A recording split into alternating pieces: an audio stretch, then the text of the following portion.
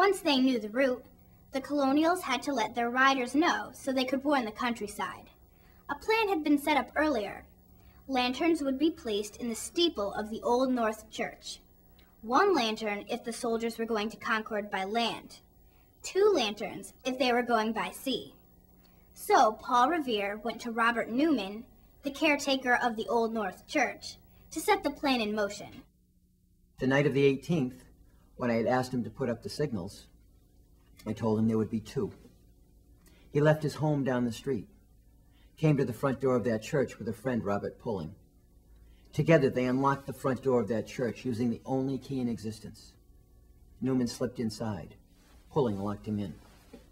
Newman made his way to the top of the steeple, and from a hiding place, drew 2 glass lanterns.